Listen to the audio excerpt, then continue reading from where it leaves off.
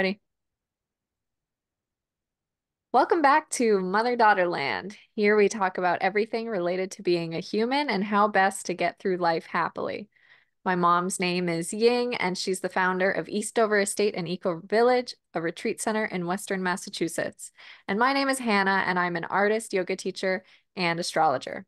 So, what are we talking about today? Hi, how are you?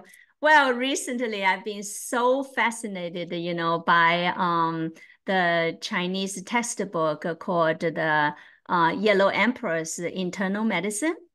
And yeah, and the interesting thing is that that was a text that actually not really specifically written by anyone.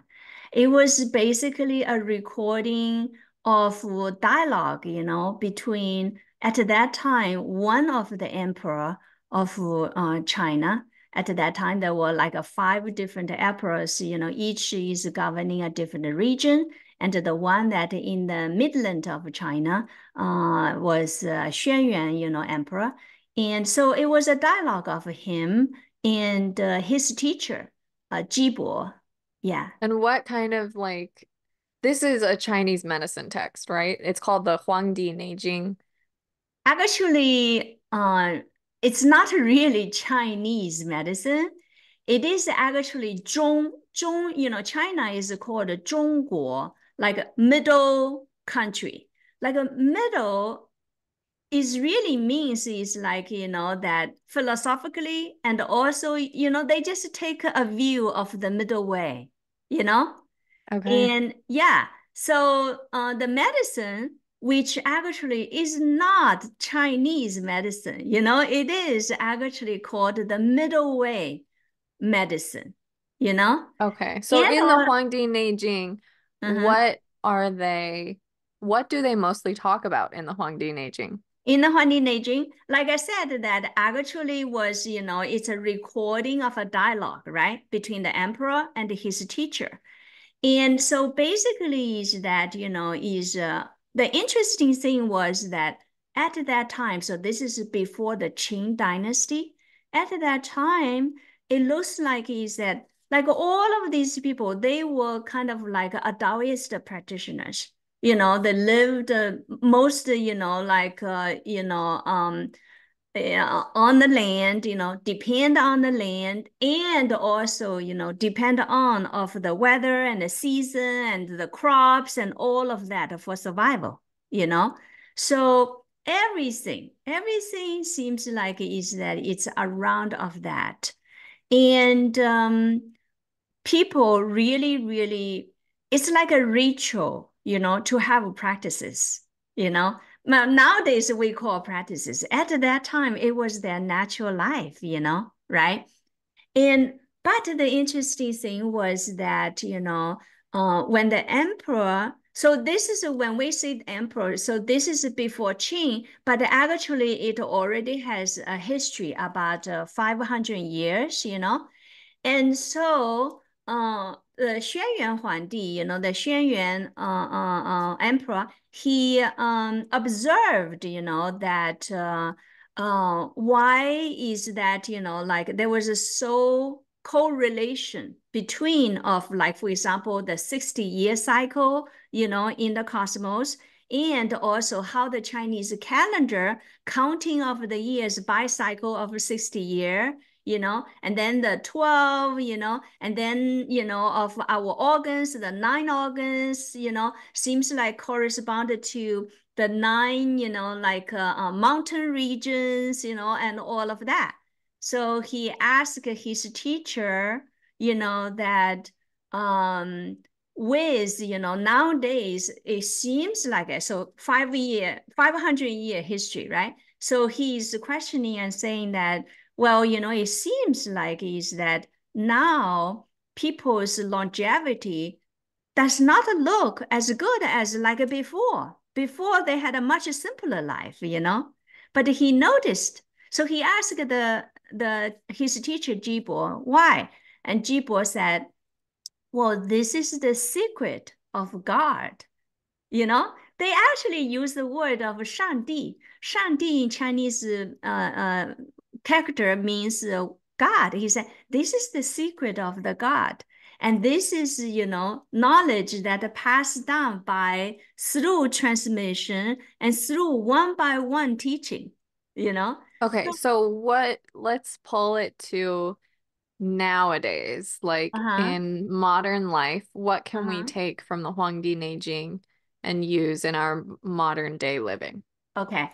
So the Huangdi Neijing, as recorded at that time, throughout of centuries, of course, is that the text, have changed. How to say? Not that the text have changed, but that I would say is that probably until about the time right before the Qing dynasty, okay, about 200 years ago, the original text, which originally that they found, on on the back shell of the turtle, like they Hmm. carved on the turtles, right? And then a little bit later time, they were carved on like the bamboo strips, and they found these strips, like at the tomb sites, But at that time, it's not only just the internal medicine, but also of the I Ching, the book of change, and also the Shenlong Baicao, the divine farmers herbal book, So these three basically they are the essence of even today's Chinese medicine. Like Chinese medicine did not really, let's say, advanced, actually from that's like 4,700 years ago. It did not, kind of like um, evolution, like let's say, didn't really evolve, like say in today's concept of advance, it really was practiced until about probably 200 years ago as a divine textbook, like the Bible, you know. And the text really is not just about the medicine, and actually really is, it's about of life, of our body changes, and also our spiritual, health, and all of that is also interrelated to the cosmos, you know. And so from the earliest, conversation between the emperor and his teacher, and it really is a text, which is that it seems like it's not something that is written by somebody, from their mind, but rather is transmitted, or is that, actually pre-history, pre-Chinese history. Probably there was such, such knowledge already, but it was passed down through transmission or through, like one-on-one teaching. That's the most fascinating part, Hmm. Yeah. So, uh-huh. Yeah, what a question you have. I don't know. I'm just trying to bring like what can we take from it? Like Oh, okay. what do you Yeah. want to talk about Oh, related to yeah. it? So actually, how to say is that, so even, I hear things like this, I probably multiple times in my life, right? But I never actually really go and read the text, I just Yeah. knew there's such a thing exists, and I, in my head, I thought that, oh, okay, this is the book, people study, Chinese medicine, they study this. And then that was always in my head. So that's why, and I felt like I'm not a person, going and study of, medicine. So I never actually read the text myself until, about like last week, you know. And but the interesting thing was that from the previous a few sessions, we were talking about again and again, of the connection of like what we go through in life, whether it's doesn't matter what kind of things that's happening, whether it's accidental or whether it's whatever, And we found that, they are so closely related to the health of our body. We talked about that a few times. Yeah. Yeah. Yeah. So when I finally this time hearing of that the text actually is not really because I had a misunderstanding, or at least that's how modern Chinese medicine in college, that's how that they tell their students that, oh, this book was written, during of this time and blah, blah, blah. Of course, I wasn't interested to go and read a, medicine textbook, written by some human, right? But Mhm. this time, when I heard that it's not really say per se written by human or scholars, I got interested, you know? So I felt that maybe it's time to investigate, how this transformation is done, and or is that there's some kind of glimpse of the civilization before our human civilization, you know? Yeah. Mhm. So and also it's so amazing is that when I opened the textbook, the first chapter, when I open it up and I go and investigate, I immediately understood that whatever my body that gone through this last 3 years, like say that, at the toward the fall of 2019, up to this point, my body in this little passage about, I don't know, not even, 200 words, I literally read that everything that happened from the time that I got a COVID at the end of 2019 to now, and how my body was affected physically or symptoms of, pain and illness. It just so accurately described that. And that really shocked me. So And what, also the text mentioned that, it's interrelated with the energy of the Mars and also the energy of the Venus, okay. the change. Yeah. So Mars in Western astrology is very much it's like our energy fuel. Like we are like, Mars is like to the point, we're rushing forward, we're putting in our energy, we're putting in hard work.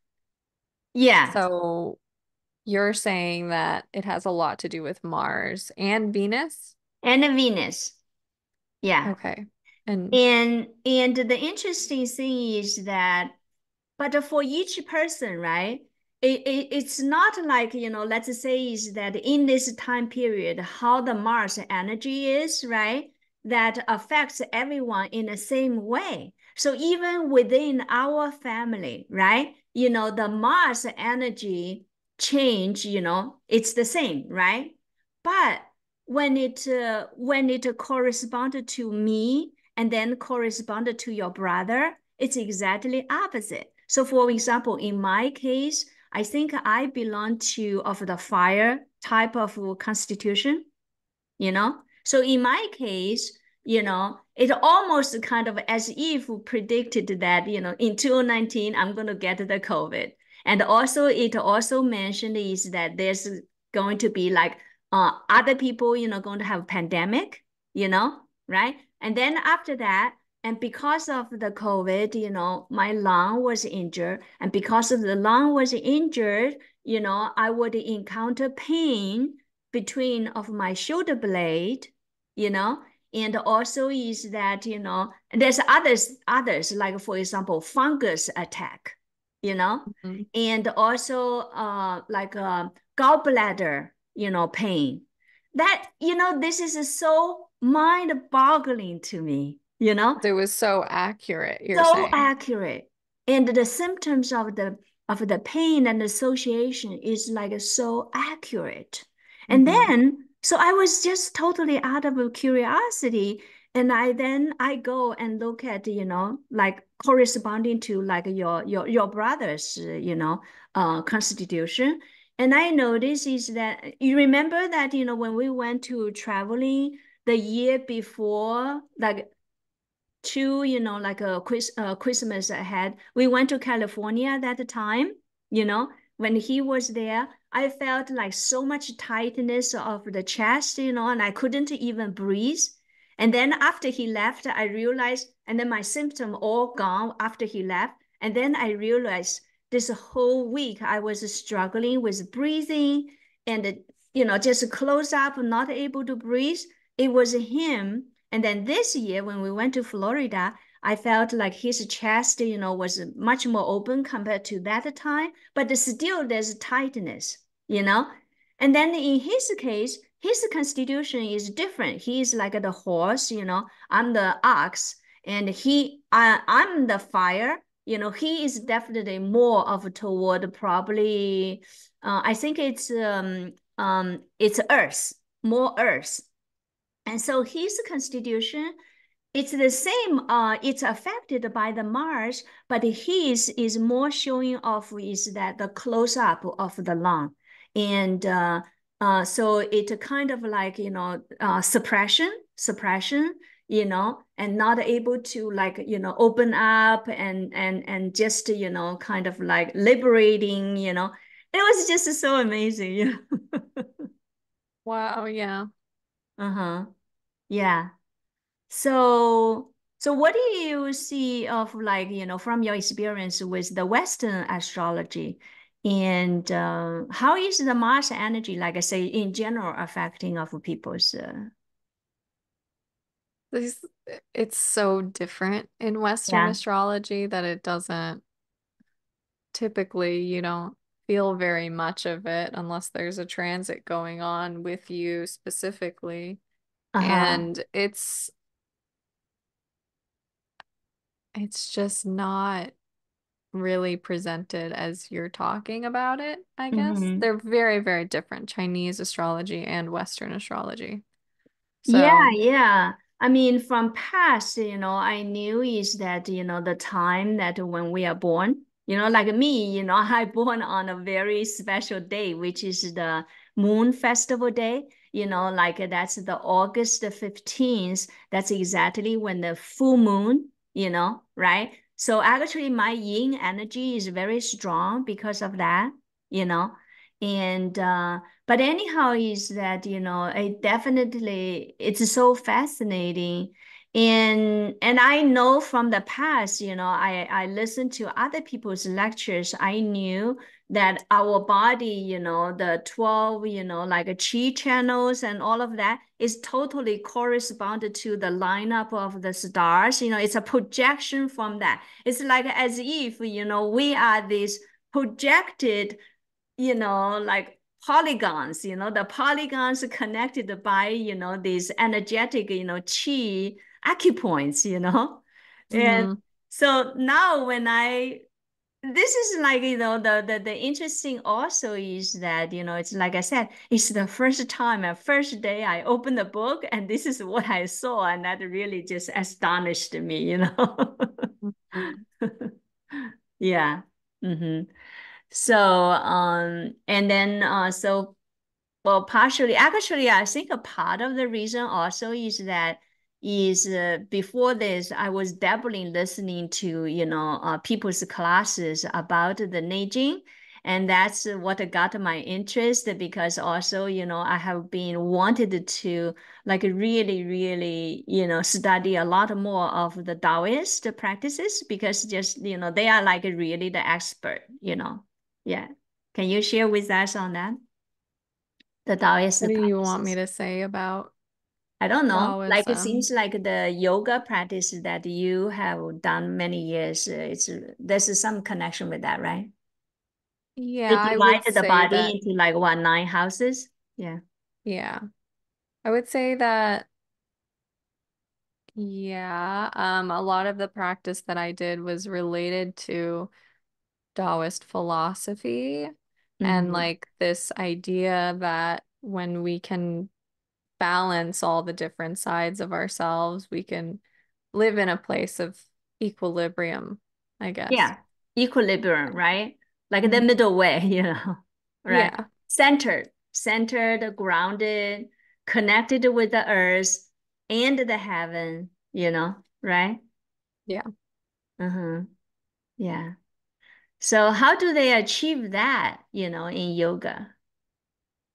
Well, it's kind of like we used a metaphor often of like the body as a house.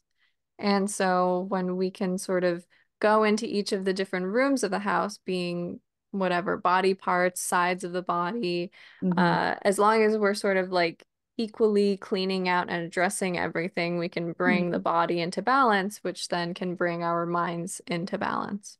Yeah. So, okay. Yeah. So, I'm just, looking at the book, yeah, the middle way. So they basically is like, they have like, for example, like the heart is the commander, you Mhm. know, right? Yeah. And then, like your intestine and things, it's more related to like your brain and your bladder, is and liver and all of that, each part, right? They are at, like the body at its different size of the body and the location, and the heart is in the middle, which is the commander, right? And like also like for example the spleen and all of that, and that how is that affecting of like your ability to make decisions, right? Yeah. And this It's is a like that. common theme in a lot of spiritual practices now. Like, I mean, okay, we can take a different kind of yoga system. We can take the chakra system, Mm-hmm. right? And that also is related to different energetic parts of our body that relate to how we function. Mm-hmm. So, but in the end, it's all the same thing. Like, we're taking different sets of organs and we're Mm-hmm. corresponding them to how we're functioning or Mm-hmm. our psyche, how things are going in our life, how we address things, how we deal with things. Everything can be, this is like a very Taoist philosophy thing, I guess, is that everything can show you the entire world, right? So any part of our Yeah. body can show us our whole body or the Uh-huh. entire world. Like we can read our whole body from our hand or our Uh-huh. feet, or even just, one little part of us, like one Uh-huh. cell can tell us everything Yeah, about our yeah. functioning. They call that it has the hologram, information. Like from Hmm. one little part of you, you really have all of the information of like the whole rest of the universe. That's literally, how the Taoists that they call that. And also, of course, is that, for example, like Xuan Yuan, emperor, he was also such a good emperor and really governed the country so well. And a part and one of the things that that historically that it was always said is that he actually he really is that most of the time he devoted to personal cultivation. And then, so from that, they really, really saying is that, well, when you cultivate well and you really know your body inside out and you know how to manage your body, and from that, you can manage your work, you can manage your family, you can manage the country, you can run the country very well. Just from like learn balancing and harmonizing of how that you manage your body and your health, your connection with the cosmos, your connection with everything. Yeah. Yeah. I mean, it's a good concept. It's an interesting philosophy. It's a good way of looking at things because Uh-huh.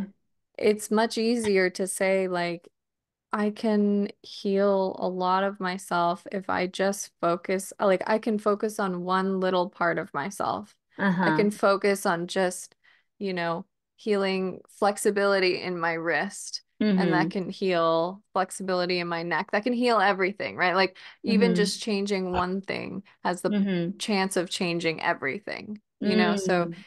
it is an interesting way of looking at things. It's also very related to the concept of like uh we are very interconnected with the universe, and like yes, you can learn how to manage your body and then you can manage the country.